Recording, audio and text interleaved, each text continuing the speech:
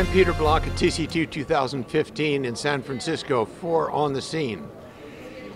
There's a lot happening at TCT, and one of the issues that is being presented today is the issue of a difficult problem. What do you do with patients who are at high risk for bleeding if you want to put in a stent? Dual antiplatelet therapy is a problem. How long do you do it? Do you need it at all, and so forth? And now with me is Philip Urban from Geneva, who has presented the Leaders Freedom Trial. Is that right? Leaders Free Trial. Philip, tell me what this trial is, short version, and then we'll talk about what you found.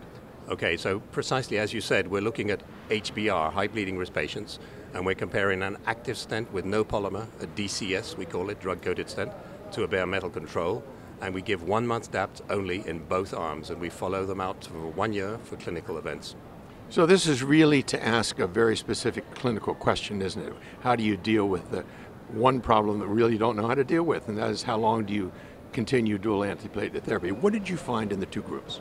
Okay, we were thrilled by the results because we found that we met our superiority endpoint for efficacy. We halved the TLR rate, and we found that we actually had a very nice surprise in that the safety events were lower with the active stent and 1 month DAPT than they were with the bare metal stent. 29% reduction in risk, significant. Well, that's rather extraordinary and not anticipated, isn't it? Absolutely, not anticipated. It's thrilling. And all that in a group of patients who really were at increased risk of bleeding. The BART 3 to 5 bleeding rate was 7% in both groups. So very seriously ill patients with a high risk of bleeding. So even though you only kept the dual antiplatelet therapy up for a month, they still had some bleeding issues, correct? Absolutely correct. Half of the bleeding occurred during the first 30 days on DAPT, and half of the bleeding occurred during the ensuing 11 months on SAPT, single antiplatelet therapy. So you're not completely risk-free with this trial result, are you, in terms of bleeding? But you certainly can cut down on the DAPT, can't you? Absolutely, yes. We can't get rid of the bleeding completely. We assume it would have been quite a bit higher if we had stuck with DAPT throughout for a year as the US guidelines, or 6 months as the European guidelines would recommend for a DES. Well, you know, as I think about this, Philip, this is a really rather groundbreaking trial, isn't it? Because many of our guidelines don't really get into this issue at all, and they may have to change.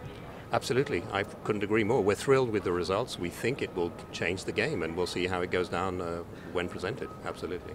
Okay, so there is the answer, or partial answer, to a difficult question for high bleeding risk patients.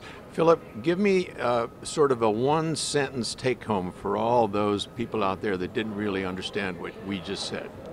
I think bare metal stents are out of the game. I think if you're worried about duration of DAPT, I think this device will be a whole lot better than bare metal stents. So there you have it, an answer to the high bleeding risk patient, or at least a partial one. Thank you, Philip. Thank you.